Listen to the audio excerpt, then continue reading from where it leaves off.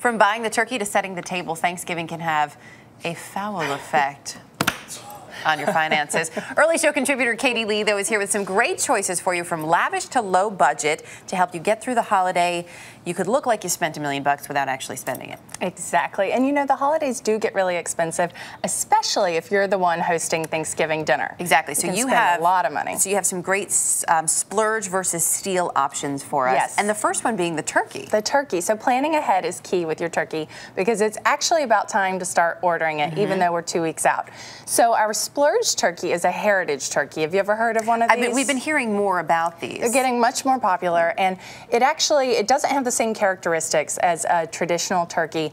This dates back to the turkeys that they found in the New World when they came here. First Thanksgiving. So only 25,000 of these are produced a year. Wow. Versus 200 million of the conventional turkeys. So this one is from D'Artagnan, and it was $130. Woo! So and this serves how many splurge. People? This would serve about 6 to 8 people. Okay. Yeah, you want to plan on about 1.5 pounds of turkey per person.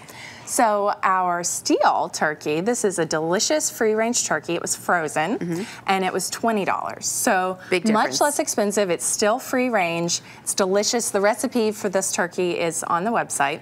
And the secret for getting this beautiful golden brown is maple syrup. Oh. So it will always look like it came out of a magazine if you do a little baste with maple syrup. I like it. And That's you can still get the fancy turkey for a little bit less, Exactly. or a lot less, we should say. And a free-range turkey or organic turkey always tastes better than just a traditional turkey. It actually has some flavor. Exactly. So I think it's better to spend a little bit more than for a regular one. Yeah, because it'll be worth it in the end. Your place settings can really add up, but if you want to spruce up your table, you have some options for us. Very important to have nice place settings, but you can spend a ton of money on this.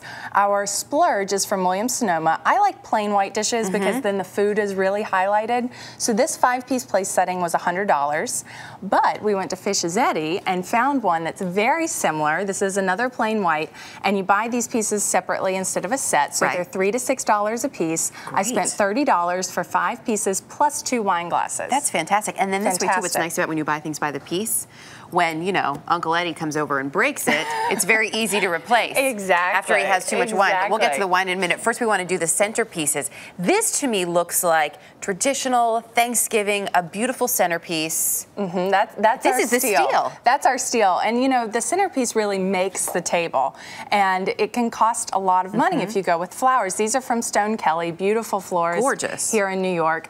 And they can really add up because, for instance, these peonies in the summertime are $4 a stem, but in the fall they're $12 a stem. Wow. So that can really add up. They're gorgeous. But we went to the craft store, and I love this. This is a cornucopia that was $8, and then I filled it with some gourds and some Indian corn. This looks so beautiful. It was $12 total for everything on here. Wow. So get creative with it. Let your kids help, and everybody can kind of be part of setting the table this way. Really fun. I like that. Really nice. When we look at the wine, you're actually in luck if you're a fan of Beaujolais Nouveau, because it always comes out just in time for Thanksgiving. Exactly. And with wine, the sky's the limit. You can spend a ton of money on this. So our splurge is a Pinot Noir, which is a great pairing for turkey, about $35 a bottle. But like you said, this Beaujolais Nouveau, it comes out the 3rd Thursday of every November. So it's perfect for Thanksgiving. And it's actually, its best pairing is with turkey and stuffing. Perfect. So fantastic. Serve it slightly chilled, though. You want to put it in the refrigerator for about 15 minutes before you serve it. And these you can get for an average of what, say $10 a bottle? $10 a bottle.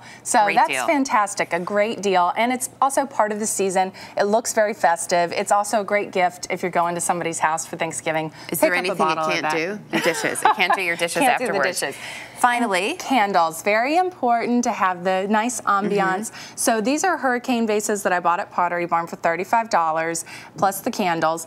But you know, when you get flowers, you never know what to do with all those vases. I save them and use them for my table. So I filled it with cranberries and put in the tea lights, and then, you know, you can use the cranberries another time. And I love reusing these vases because I think we probably all have too many of them collecting dust. I have so many of them. Mine just collect dust. But you could also collect your own acorns. Exactly. Depending on what you have on your yard. Send the kids out in the yard, yeah. Go piece them out of the kitchen. I like it.